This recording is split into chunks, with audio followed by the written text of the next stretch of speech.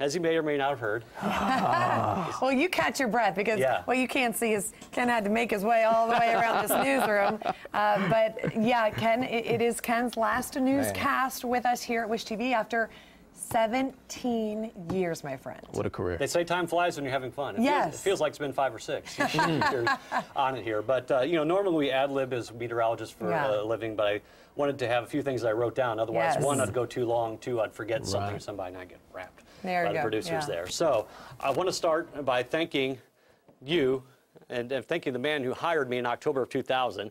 Lee Giles was the news director here at Wish TV who took a chance on me in my late 20s while working in little Tallahassee, Florida. He allowed me the chance to grow and to develop as a TV meteorologist. I also want to thank the 7 news directors and the 5 general managers for not firing me over the course of my 17 years here at Wish TV in my time here.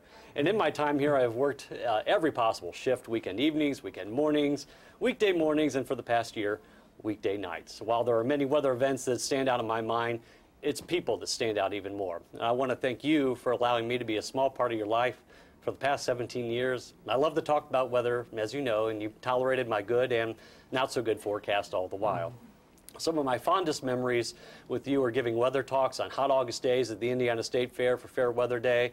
We had several sessions that last for an hour, but I'm sure we could have spent many more chatting about all the weather we have here in central Indiana in our state. And this week, your kind posts on social media, emails, and in person have truly warmed my heart.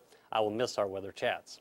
I'll also miss the people here at Wish TV. I have worked for great people here over the past 17 years. Too many to list all of them here. I will, however, list my fellow members of the Storm Track 18. Randy, who's been here with me all 17 years plus. Marcus, Brad, and Stephanie have been great to work with, and I wish them the best going forward.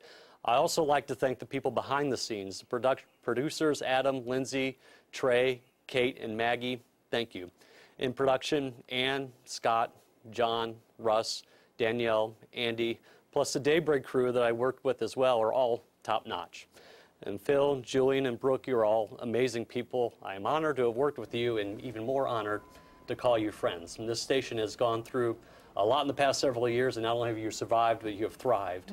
And finally, I want to thank my wife, Wendy, and my children, Emily and Matthew. Wendy grew up in Orlando, but never hesitated when I asked her about moving to Indianapolis in cold winters in the year 2000. 17 years later, we are proud to call Indianapolis home. She has supported my dreams at times to the expense of her own. She and the kids have not complained when I've had to miss games and concerts due to my hours. And I look forward to being home more, and I love you more than I can ever express. Oh, Ken, we are going to miss you, but you're not going away. You guys are staying in Indianapolis, right? Yes, staying in Indianapolis, and I'm actually working with former Chief Meteorologist Steve Bray at Barron Services, so it will be a homecoming of sorts.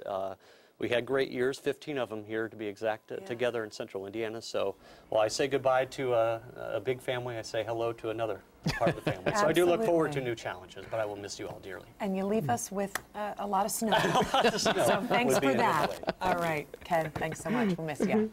We'll see you tonight at 10 and 11, everyone. Have a great night.